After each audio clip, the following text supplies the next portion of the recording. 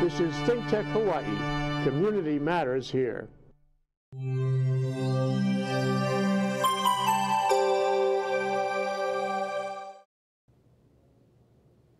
Welcome back to Human Architecture here on ThinkTech Hawaii, and today we're broadcasting here again from our retirement paradise of Honolulu, Hawaii.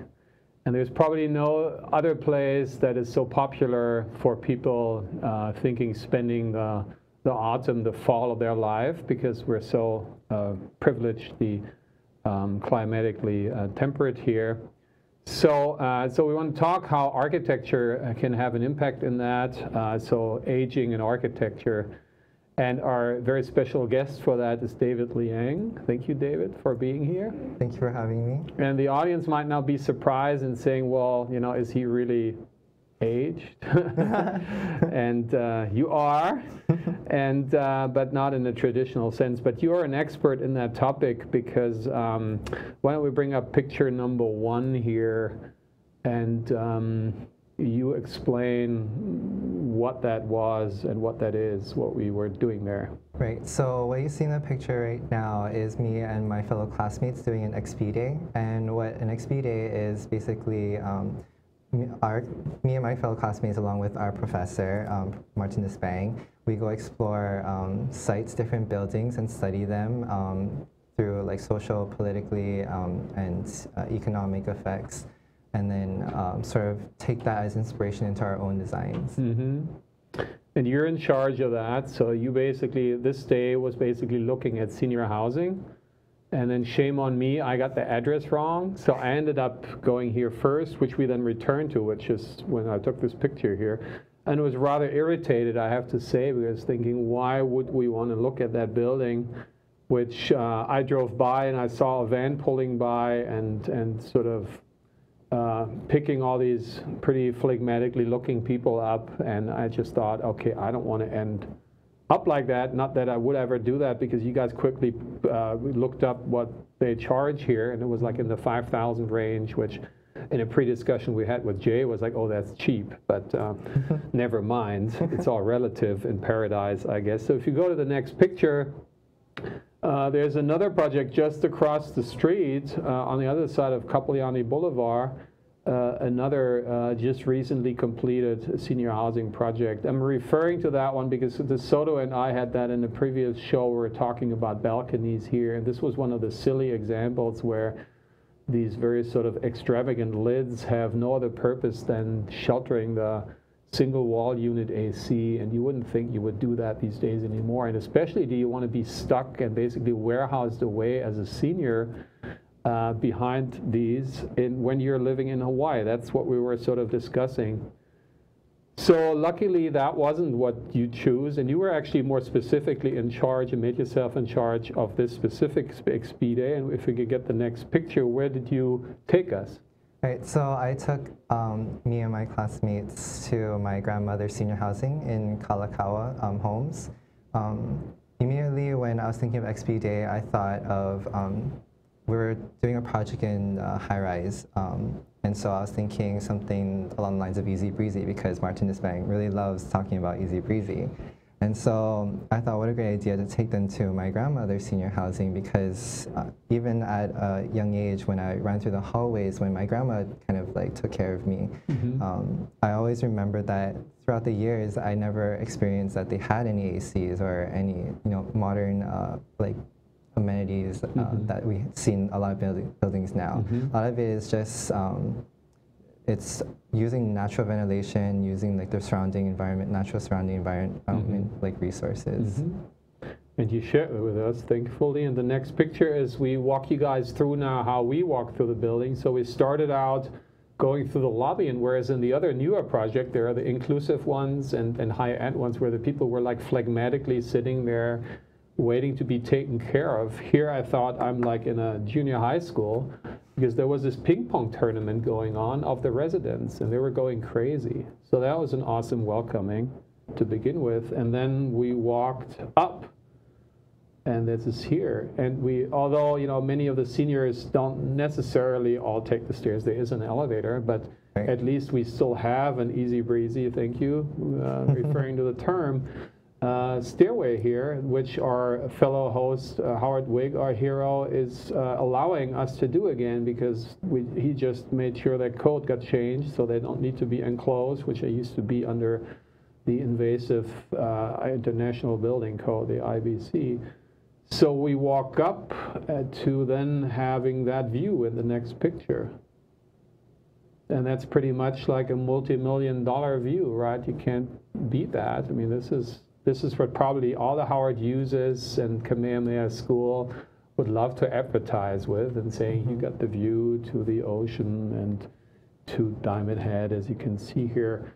But in fact, where we're standing and looking at, we see on the next picture, and explain a little bit what's behind what we see here, David. So what you see behind is sort of my little, well, my grandma's little space that she sort of makes her own. So sort of see a place where she can comfortably sit, but not sort of intersect into the main circulation hallway that's in front of the each individual units, because this entire building is single loaded corridor.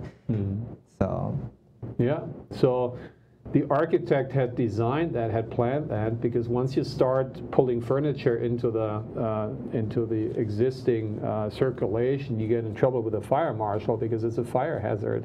So the architect basically designed these alcoves, these niches, and they become sort of the front yard of your individual unit, which the next picture shows even more, I guess, excessively, as another neighbor here was literally, you know, having where you take the shoes off, but they also cultivate a lot of vegetation, and some grow their herbs and their little vegetables, and just literally make it their front yard, which is usually something we associate with single family typology. Right. So this architect brought that into the multi-story, which is rather interesting. And then behind these jalousies, we basically walk right into the main space, which is the dwelling space. And the next picture, please explain a little bit this warm, very warm hospitality of your grandmother. she welcomed us with cookies and iced glasses of water, because it was a pretty hot day on that day. And so she sort of gave us a tour of what each unit looks kind of like. So what you see in the picture is basically the usual floor plan for what each unit looks like inside. And it's pretty modest if you look at it. It's not too large and it's not too small. It's comfortable. So pretty much where she was preparing the food is behind us, at the very behind the bottom picture. This is where the open kitchen is, pretty much.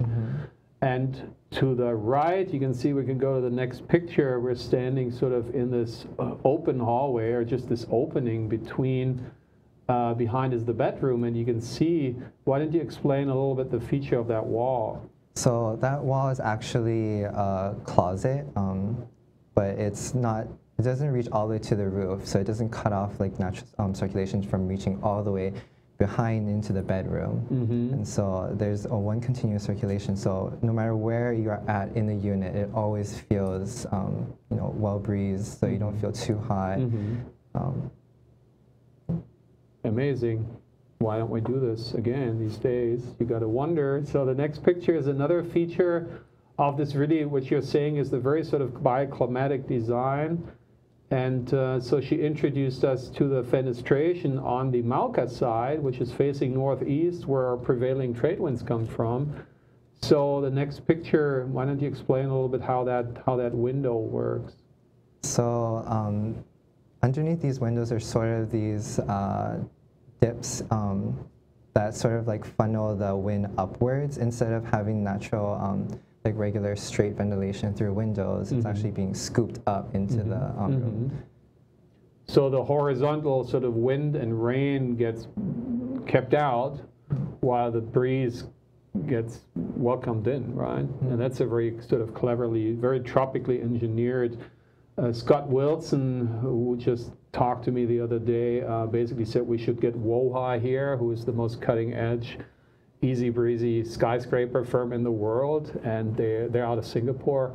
And they just reinvented that sort of window, but we have it here. So I said to Scott, why do we need to bring Walhi here while we have us? And you guys, the emerging generation, you can do that just as well, probably better, because you are from here, and certain things are different here than in Singapore, obviously. So, but it even gets better as far as bioclimatic performance of the building, which the next picture shows. And what is that? So this is the washroom that's attached to the bathroom in each unit, which makes this particular apartment unique because, as my grandma sort of quoted, that she's never seen it in any other senior housing. This is only one of the only units that she's seen that has this.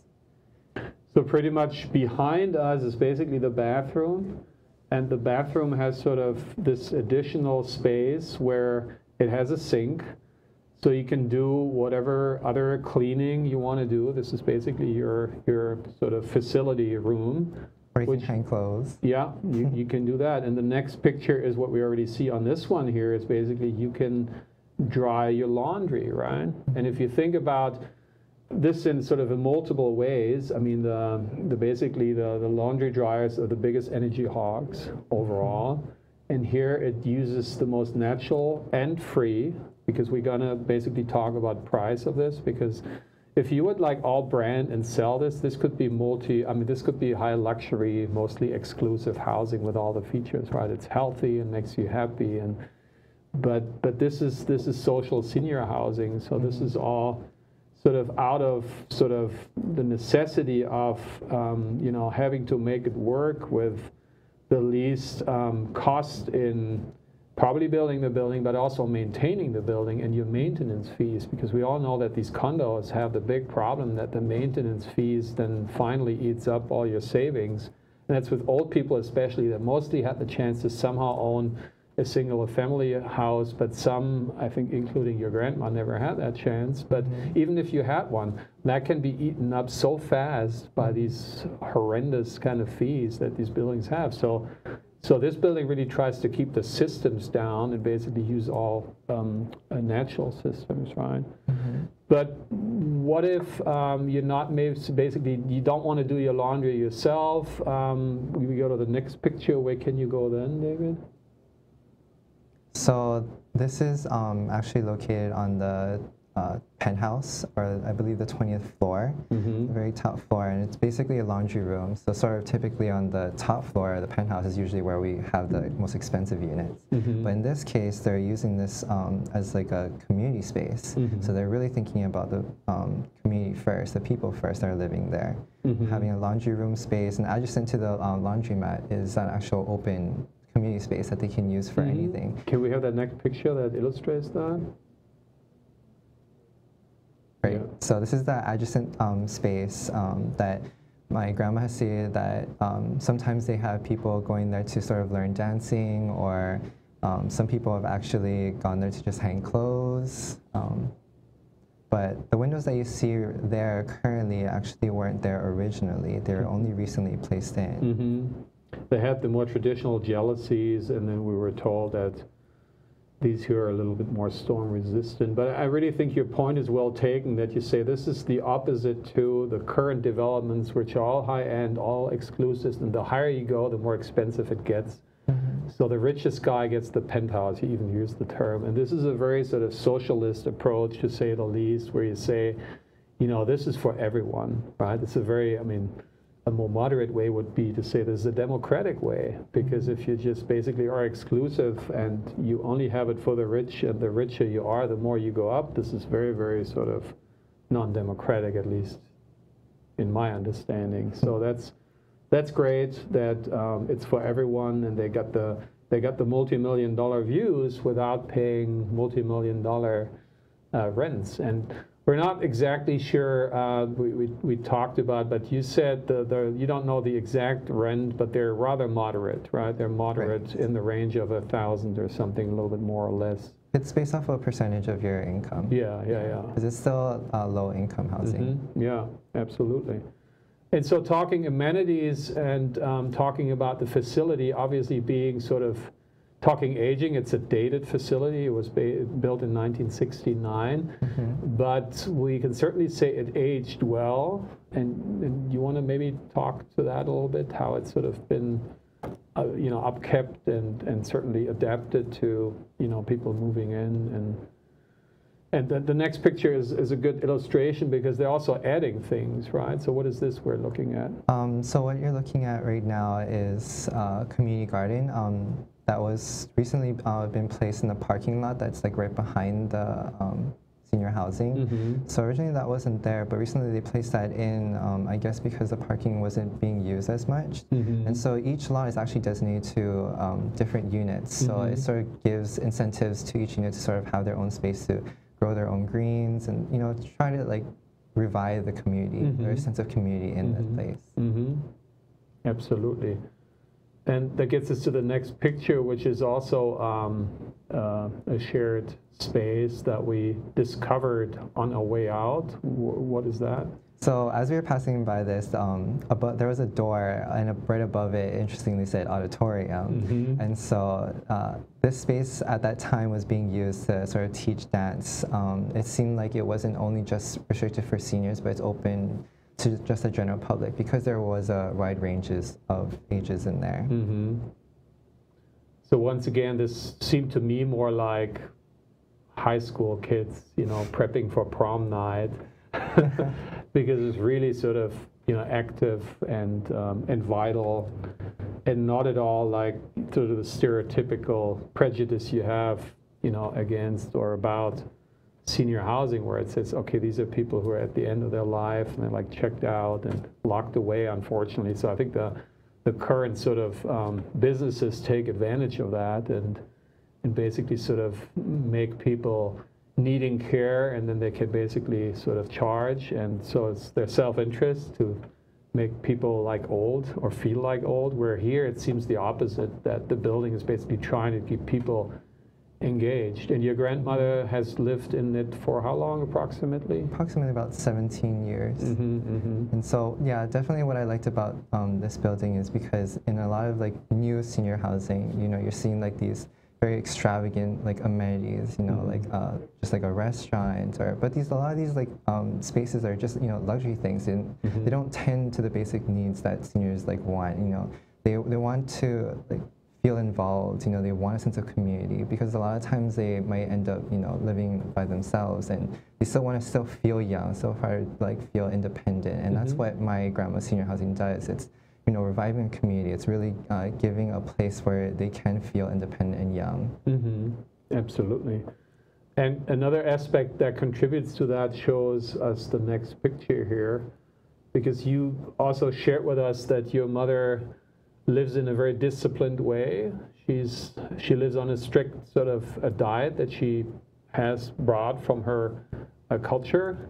Right. From elsewhere, right? So she's exotic herself, so she brings something from somewhere else that complements, because she's not becoming also a burden to society, and and because she keeps herself up and stays healthy because of her rigid way of living, right?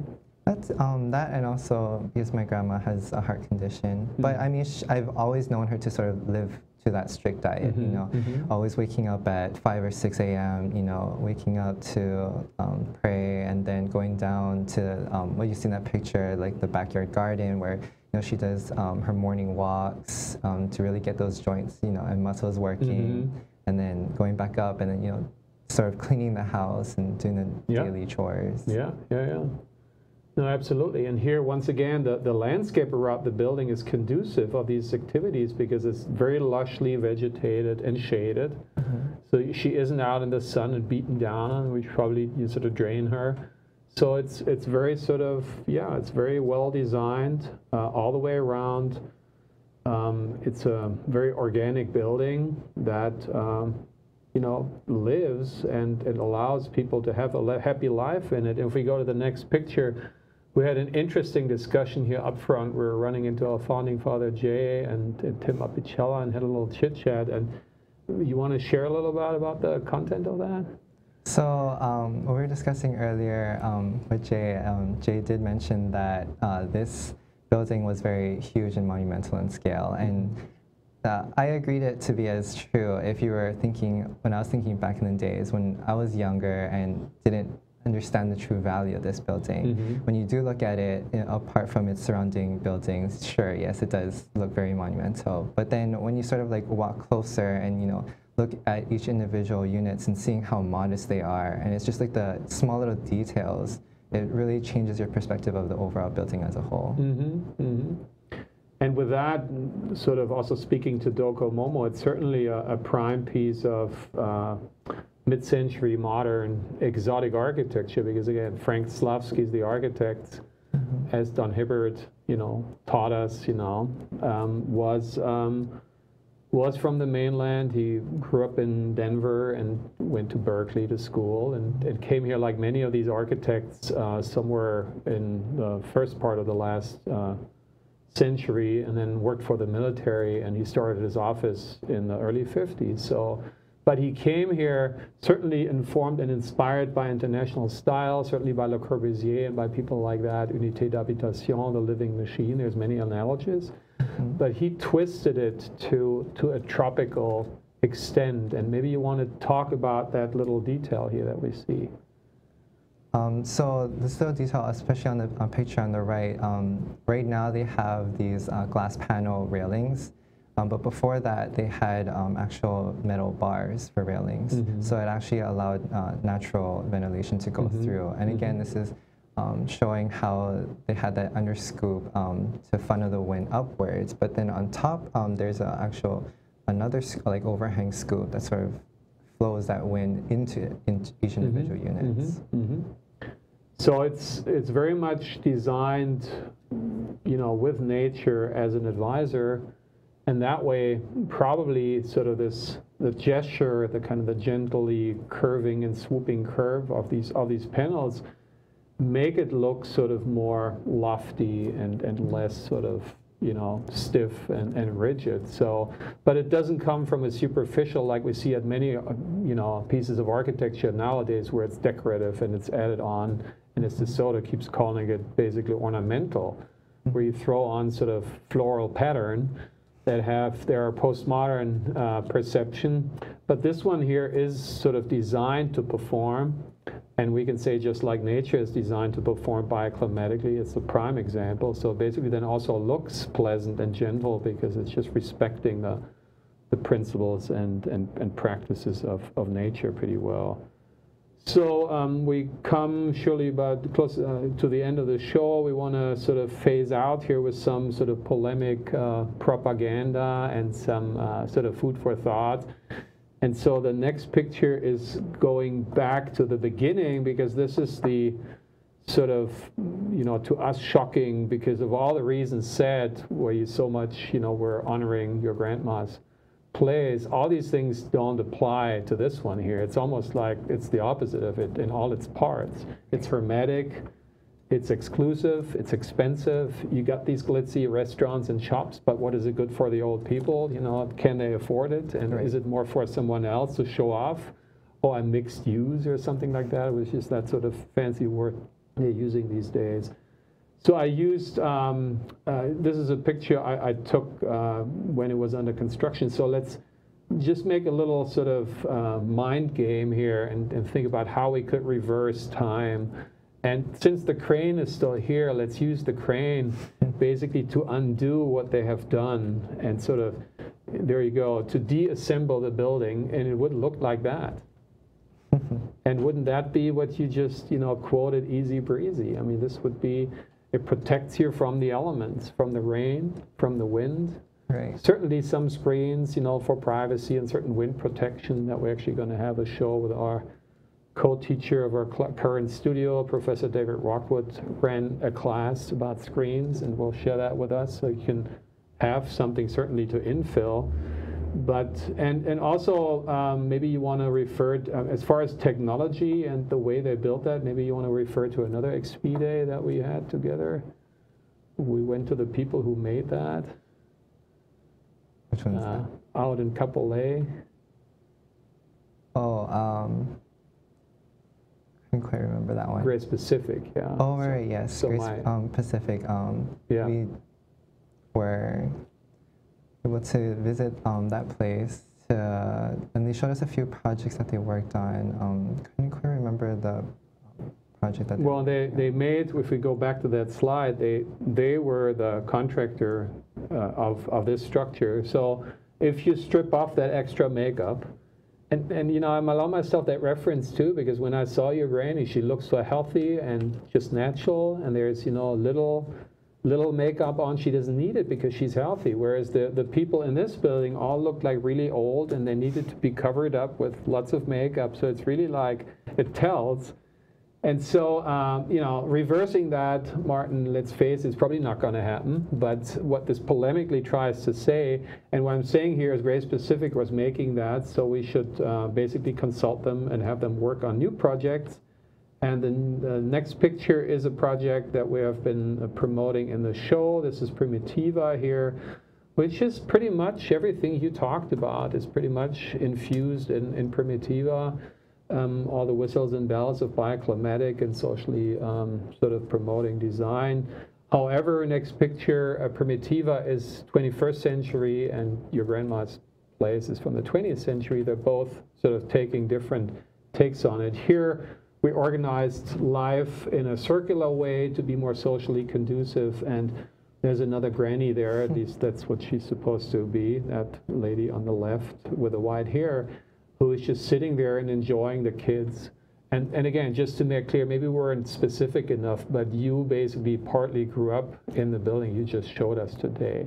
Mm-hmm. So, you know, it wasn't, and your grandma, as I understood, smuggled you in. It wasn't generally allowed, but she found a way.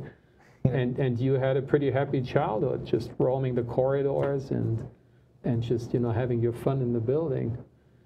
So with that, with the next and last picture, let's thank first and foremost your grandma of having you know, shown us her building, her pretty amazing, inclusive, easy breezy senior dwelling that she really appreciates. And as one can see, she's a happy and healthy person. Thank you for having been here today, speaking on behalf of her, obviously, as well, but also from your own perspective. And let's thank Fran Slatsky, who is the architect, and let's think about to work in his tradition and evolve that kind of thinking that we can keep this very beautiful place paradise also for the people who are not necessarily the richest, but still have a place here and call this their home, and deserve to sort of dwell in dignity and decency. So with that, thank you very much again for having been here. Thank you for having me. Much appreciated. And with that, hope you all enjoyed. And so please keep our tropical paradise inclusive. And we hope to see you next week for another episode of Learning from the Past for the Future with DeSoto Brown. And we talk about a very eruptive topic which has to do with volcanic nature. So see you then. Bye-bye.